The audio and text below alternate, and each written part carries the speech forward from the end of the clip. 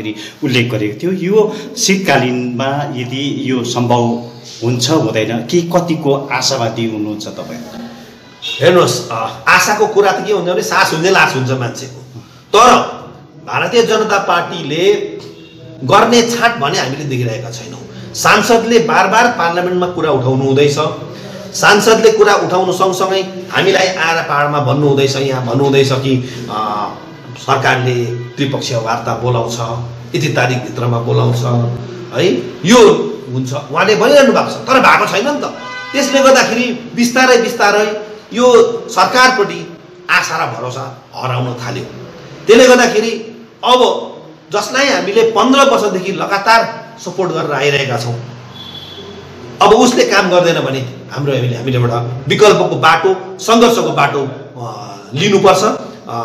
जसले गर्दा यद्यपि हामीले यो शीतकालीन अधिवेशनलाई एउटा सरकारको कार्यकालको अन्तिम अधिवेशनको रूपमा यो समयसम्म सरकारले के गर्छ त, अनि गर्दैन भने गर्नुपर्छ भन्ने दबाउको, अन्तिम दबाउको एउटा प्रेसर बनाउने हामी प्रयास गर्दैछौँ। दार्जीलिङको दशैं पूजा shopping festival national expo 2023 extend भएर 15 नोभेम्बरसम्म रहनेछ। स्थान क्यापिटल हल भारतभरिकै विभिन्न ठाउँहरूबाट 500 भन्दा बढी प्रोडक्टहरू जस्तै household goods, handicraft, home appliances, kitchenware जस्ता सामानहरू, त्यो पनि डबल धमाका अफरको साथमा 20% of on sale, 20% of on old furniture exchange, world class imported furniture पनि पाउनुहुनेछ।